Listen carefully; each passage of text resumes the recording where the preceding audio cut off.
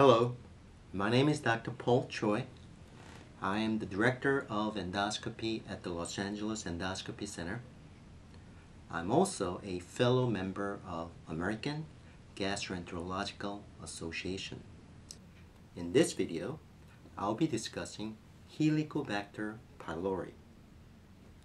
Helicobacter pylori is an extremely common infection. It is estimated that up to 50% of world population are infected by this organism. Helicobacter pylori appears to be transmitted through a fecal-oral route.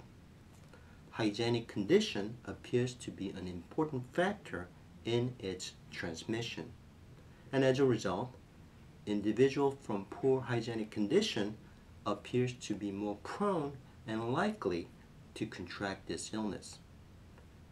Not surprisingly, Helicobacter pylori is more common in lesser developed countries. Helicobacter pylori requires acid to grow. Therefore, it is found primarily in the human stomach. Over the years, Helicobacter pylori causes chronic and persistent inflammation in the stomach, which result in chronic gastritis. Helicobacter pylori can also cause an ulcer, either in the stomach or in the first portion of the small intestine called duodenum. It can also cause pre-malignant condition including atrophic gastritis, intestinal metaplasia, and gastric dysplasia. There is a marked increased risk of Helicobacter pylori induced incidence of stomach cancer. Studies have shown that there is up to 6-fold increased risk of developing stomach cancer in individuals infected with this infection.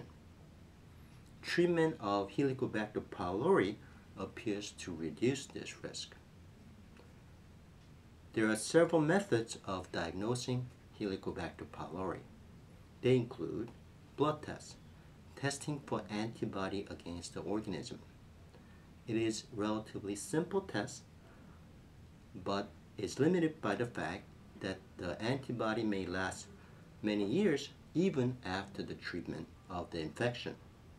Therefore, it is not very accurate in testing for an active infection. Other tests include urea breath test and stool antigen test.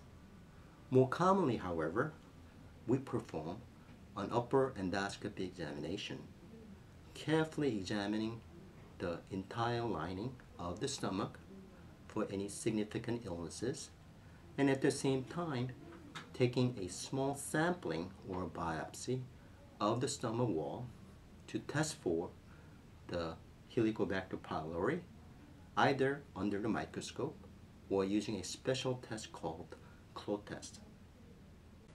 The treatment of Helicobacter pylori usually involve 3 medications called triple therapy. They include 2 antibiotics and 1 proton pump inhibitor that suppresses the acid secretion in the stomach. When the triple therapy is given for a duration of 2 weeks, you can expect up to 80 to 90% cure rate from this infection. Helicobacter pylori is an extremely common problem that can cause gastritis, ulcer, and even development of stomach cancer. It is an extremely important illness, and if the infection is detected, I urge you to treat this infection both to treat for gastritis and ulcer, and as a means to prevent the development of stomach cancer. I hope I have been able to provide you with a brief summary of this very important clinical entity called Helicobacter pylori.